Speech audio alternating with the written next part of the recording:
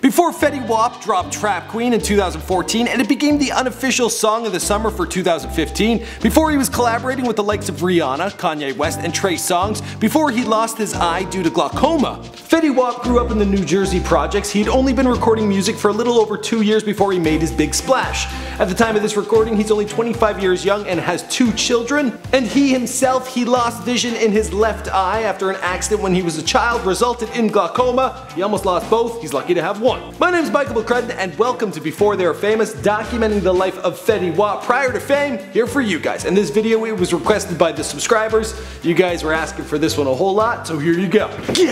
He lost me eye. Fetty Wap was born Willie Maxwell on June 7th, 1990 in Patterson, New Jersey. When he was a child, he was involved in an accident, which resulted in the development of congenital glaucoma in both of his eyes. The doctors were unable to save both of his eyes, and now he wears an ocular prosthesis when he chooses to do so, which isn't a whole lot of the time. Typically he's just walking around there, no eye. He spoke about this in depth with DJ Self over at SiriusXM. What happened is when I was little, I forgot what they call it. I had gotten into a little accident, you know what I'm saying, and it gave me congenital glaucoma in both of my eyes, you know what I'm saying. The doctor saved one for me, so I was blessed to have my vision.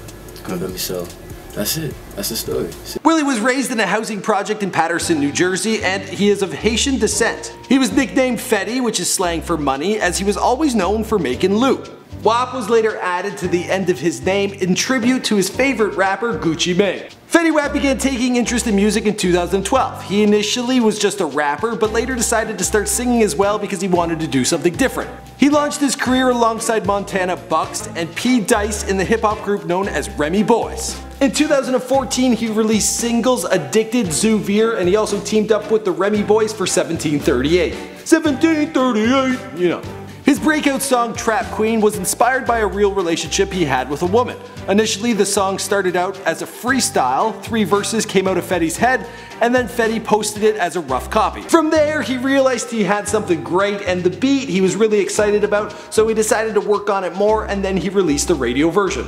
The song was released in 2014. It was first uploaded to his SoundCloud account, and it spread like wildfire. The song went from the streets of North Jersey to radio stations across the country. This song had 0 promotion, it had no rollout, it was all word of mouth. Trap Queen is a big success, having peaked at the #1 on Billboard Hot 100, at the #2 on Billboard's Hot R&B Hip Hop Songs, and at #1 on Billboard's Hot Rap Song. At the time of this recording, Fetty Wap is working on his debut mixtape or solo album, but he's had some holdups. It hasn't come out as it was scheduled because he wants to make sure it's perfect. He stated, "This shit doesn't happen to people from where I'm from. A lot of people don't get the opportunity, so I'ma be a superstar until my star don't burn no more." And the rest of the story, well, the rest of the story you know because this is Before They're Famous. My name is Michael McCrudden, thanks for checking out my personal channel. Other bios are around me right now, be sure to click on one of those. We got Kanye West, we got Drake, we got Riff Raff. On top of that, I do internet celebrities like Dan Bilzerian, Jen Selter, Jenna Marbles, PewDiePie. And then we got your traditional A-listers, Arnold Schwarzenegger, Jim Carrey, Russell Peters, Russell Brand, Katy Perry, Taylor Swift, Kim Kardashian. I've done a lot. Alright guys, my name is Michael McCrudden. Be sure to hit that subscribe button. Let me know who you want me to do in the future, and I'll see you guys in the next video.